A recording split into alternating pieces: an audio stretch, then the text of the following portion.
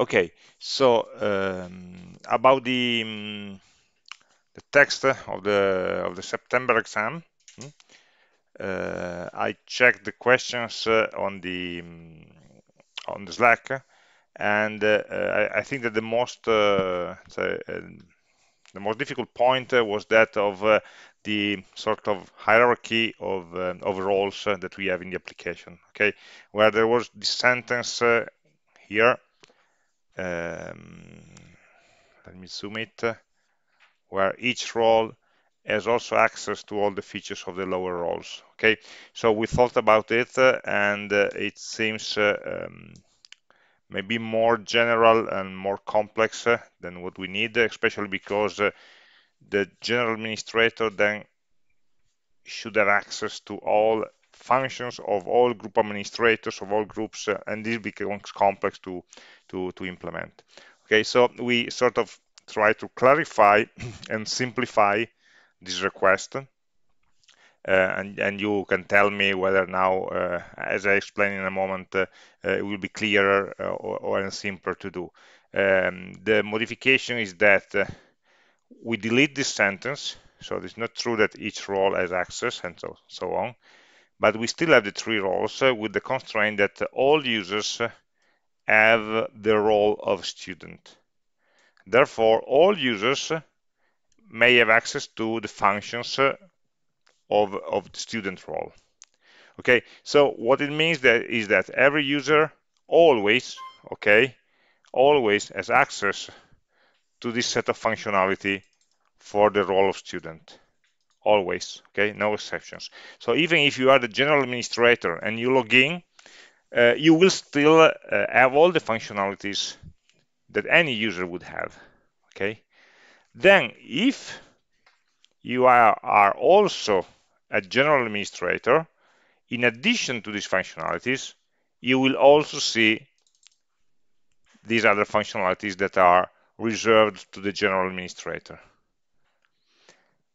And if, in addition to being a student, you are also a group administrator for one or two or some groups, you will also have the functionalities of the group administrator for those specific groups. Okay, so in a way, with this modification, we made the functionality of the general admin and the functionality of the group admin in a way disjoint, so they are no longer one below the other, but they add on top of the role of student. Of course, if a user is a general administrator and happens also to be a group administrator for some group, then that user will see all these functions because he's a general administrator, all the functions for students, of course, because everybody is a student, and for those groups that he can administer, it will also have these additional functionalities. Okay, so this is the idea. Every user, basically in the user table, you have a set of roles to attach. Okay, a user may have a flag in the user table. Are you a general administrator, yes or no? And may have probably a table or a list of groups that user may administer. Okay, so you have more information about the users or about the groups, okay, the link users and groups, and you use that to render the application.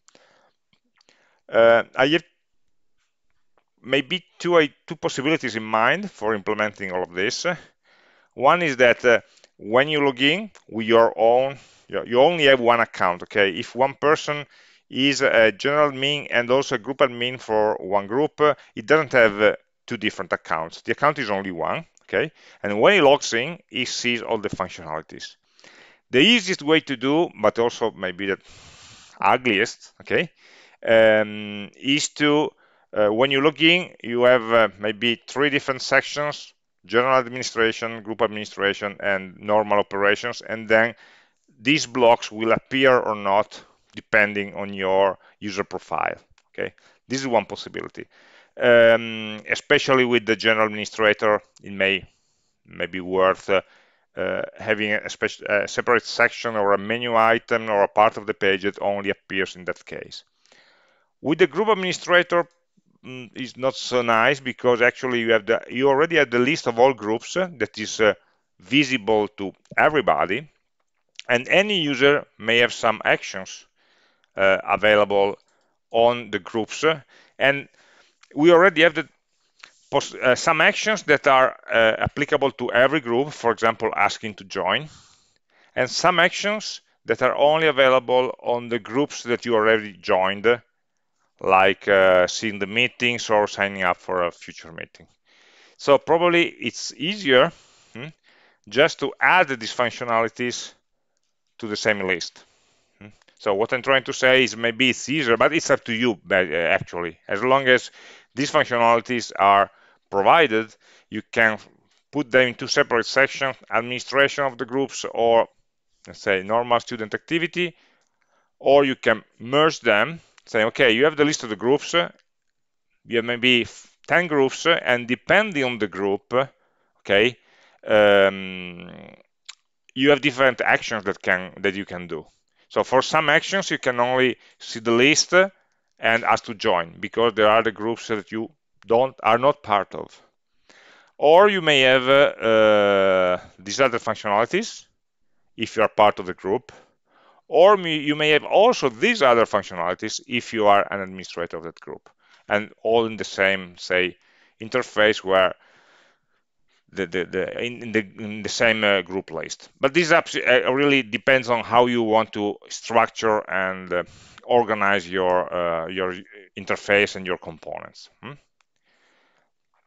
So for answering the question that came out in the chat, a user with this modification, which is simpler, a user with a role of general administrator does not automatically have all the functions of group administrators. If you are also a group administrator, then you have these functionalities. Otherwise, it doesn't fall automatically from the general admin. The general admin has only these functionalities in addition to students. Okay, so I think this was the most let's say controversial or difficult points we had in your questions. There was another I think misunderstanding at the beginning, maybe due to this active word, that looked like you may have a list of courses, and some courses might have a study group or not, and or the study group may be activated or not depending on the course. Okay, this is not something that we wanted to put into this text. Okay, so I try to remove the active study group, and we only talk about this. It was never the intention, okay, but it was probably a bit ambiguous. The idea is that either you have a study group or you don't. The only constraint is that you may not have two study groups for the same course. So you just put a constraint that the course you can only create a study group for a course that doesn't exist. We don't require anywhere to know in advance the list of courses, right? So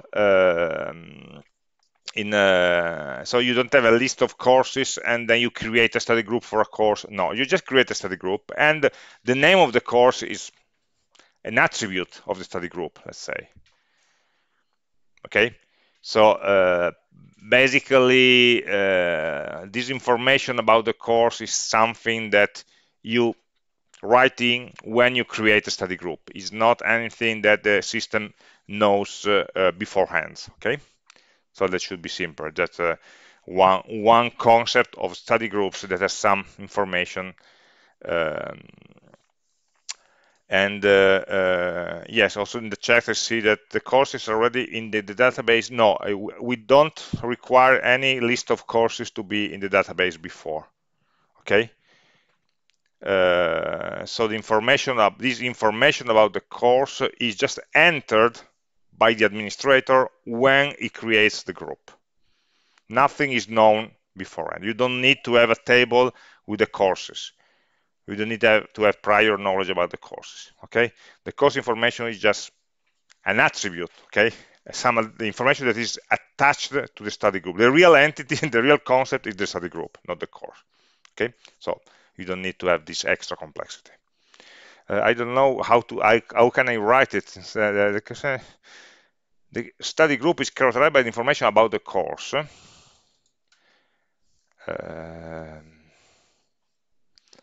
Yeah, you see that all of this is information that is attached to the study group.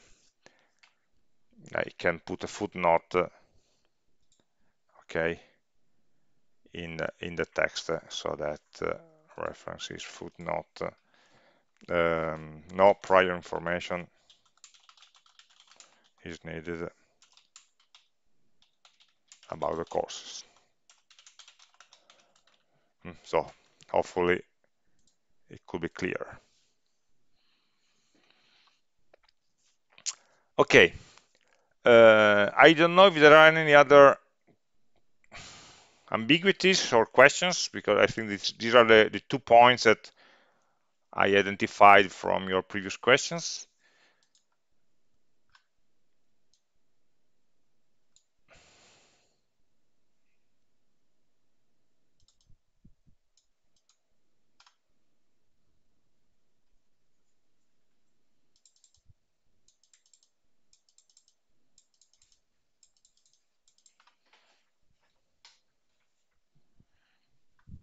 Okay, any question?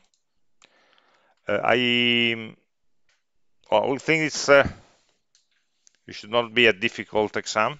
It should not be a difficult project. Maybe it's a bit boring. The memes one in July was maybe more fun to implement. This is more classical, say, form-based interface. I think you should think well how to organize the code, okay? Because there are maybe quite a good number of different functionality, and you should try to implement them in a compact way. Okay, many functionalities are very similar or are repeated, so I think the main difficulty is how to organize the different functionalities of the different user roles. Otherwise, it's just inserting data into tables and something like that. Okay, there's a question from Georgia, who is asking whether a user can ask to join a study group more than once if the admin doesn't answer to their request. I don't see anything about this topic here in the request, so you can, where's that? The student may ask to join a study group, and of course the request will go into a pending state, okay, in a way. I asked, okay. What may happen is, with the currently listed functionality, is that the group administrator may approve the request or not.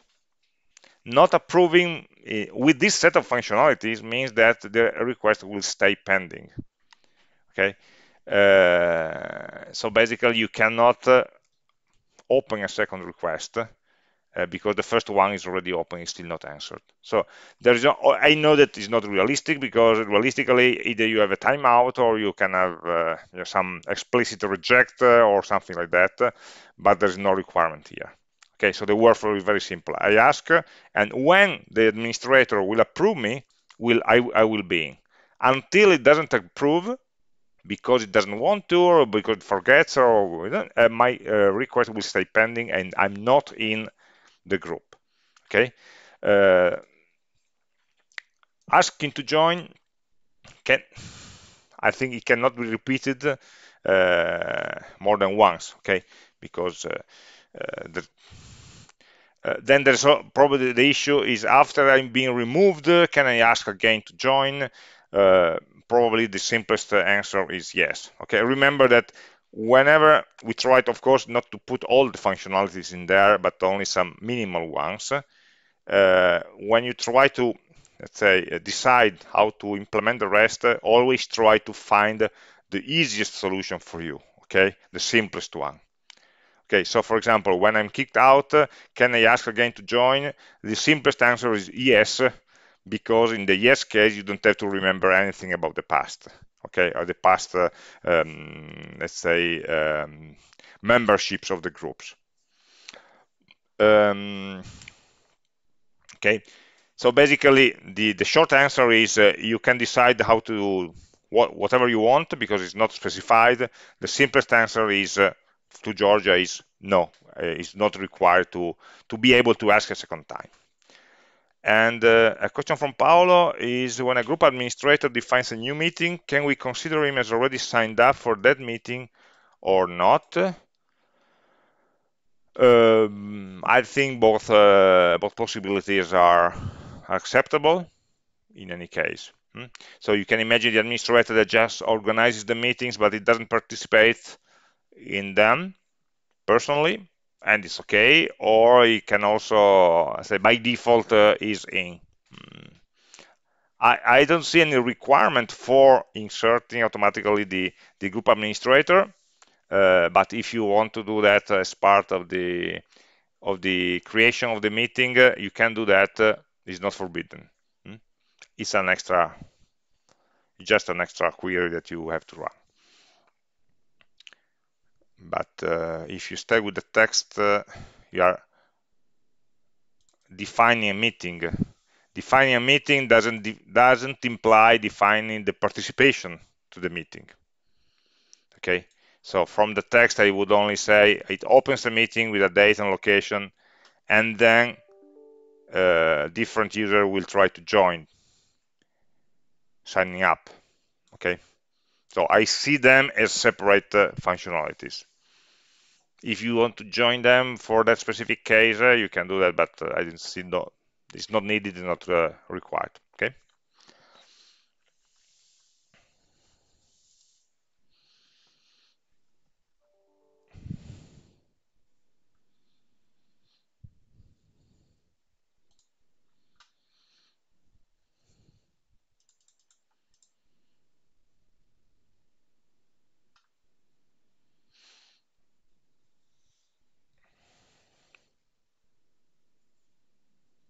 Any further questions?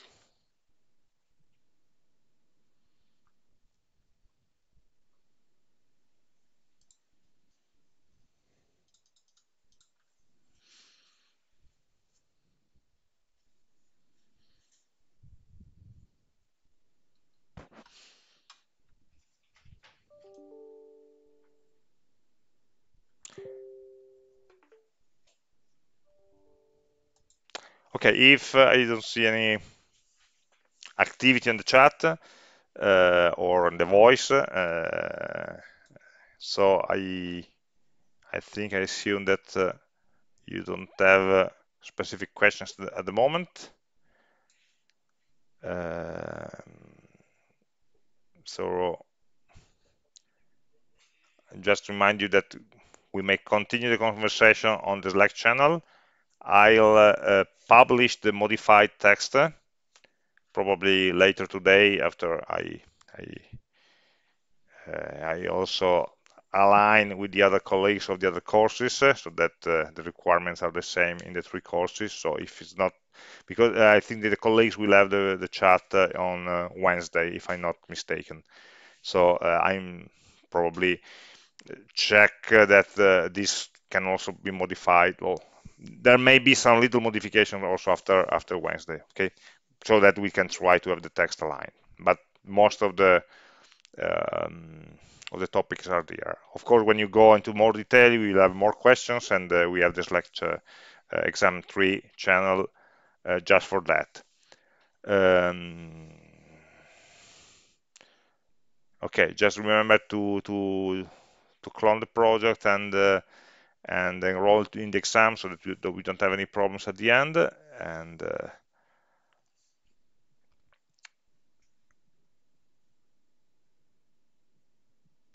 about the timings, just to plan for the oral discussions, a lot depends on how many people submit a project, of course, because if there is only a handful of people, like I saw yesterday that there were only probably 10 10 people who clone the project up to now, but of course they can do that until the last day, so it's not um, a real data. But if there are only 10 or 20 people, or less than 20, probably I can publish the dates, the scores in the same week as the deadline, and the oral discussion will be in the next week. Or otherwise, I will probably need more days, so the orals may shift at the end of the week after the deadline. Yes, Andrea, I'm publishing. I will publish this version that we edited together today, with the warning maybe on Wednesday there can also be some slight variations, but I will write on the channel in that case, okay, so that you can know exactly where to look, okay. So, but I want to have it out right now so that you can start having some let's say some sure points to work on, and if there are some minor issues, I will tell you.